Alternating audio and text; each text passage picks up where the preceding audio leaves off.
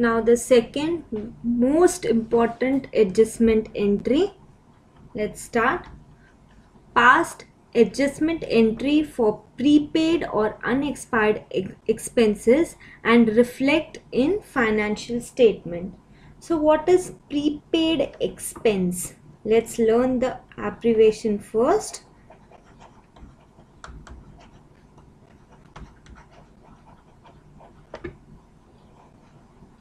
Simply putting, it is expense which is paid in advance.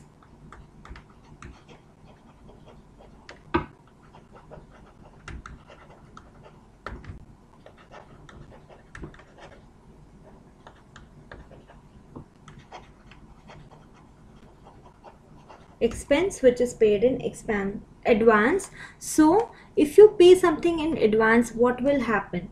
Your cash will decrease by that amount, and what will happen to your net profit? Your net profit will also shown a decrease by that amount. Why? Because the expense, see, my financial year is from 1st April to 31st March. I need to pay some expense for 12 months in an accounting or financial year. For next 1st April also, that pertains to the next accounting year, I am paying it in this year only. So what will happen? This will not show a true position of your business, because instead of 12 months you are paying here for the 13 months. So you need to subtract 1 month expense from here and bring it up to only 12 months. Then only it will show a true and fair picture of your business. And then what will happen to the prepaid expense? It will become an assert for you. So you have to record it in the asserts column, because in next month of April you need not pay it. So let's start the entry first. The entry will be here. The question is, rent paid during the year is equal to 1,30,000. The said rent includes the rent paid for the month of April of the next financial year, 10,000. So actually what is paid is 1,30,000 and 10,000 is for the next month. So I need to remove 10,000 from here. 1,20,000 is what is related to the current financial year. So only this should reflect in my accounts and not 1,30,000. So the entry will be here, prepaid rent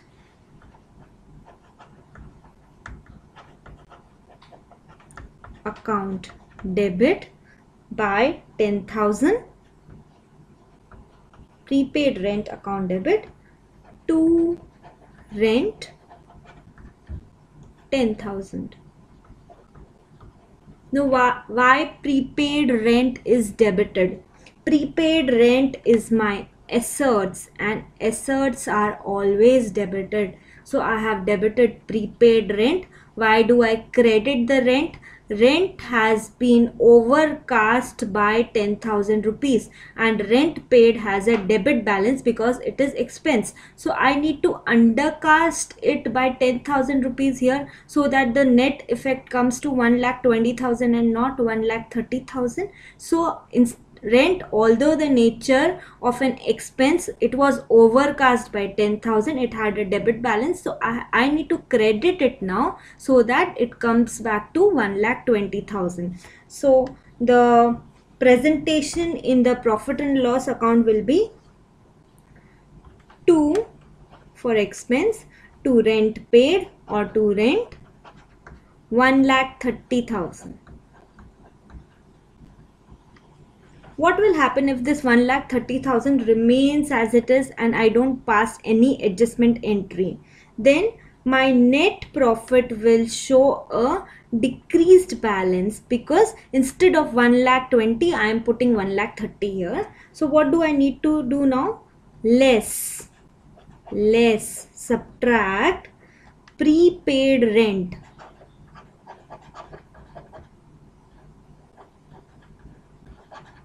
rent of 10,000 and bring out the figure which relates to this accounting year, 1,20,000. Now this is showing a true position of my net profit, that 1,20,000 relates to this year, and I am showing also 1,20,000. And what about the balance sheet? In balance sheet, in the current assets,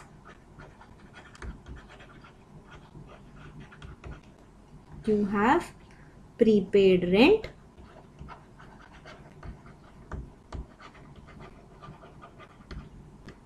$10,000. In the next month I need not pay 10,000 because I have already paid it now, so it is an asset for me, the current asset, prepaid rent here. So recapping, whenever there is something prepaid, from the total paid just subtract the prepaid amount and put it in the outer column. This is presentation of your profit and loss account, and in the asset side you need to write it in the current assets column, prepaid expenses, whatever the amount. A small formula to remember the above two entries, outstanding and prepaid, is, see, this is the expense. How do you present it in P&L account? This is your expense. Add outstanding. Always add outstanding less prepaid. Add outstanding less prepaid. We know the concept now, but we also need to remember some smart formulas, because in exams you can't take very long to think on the concepts. So these small things help you do it faster during exams. Expenses in P&L account, what are the expenses? If in additional information something outstanding is written, then just put it, add outstanding here, and less prepaid for the profit and loss presentation.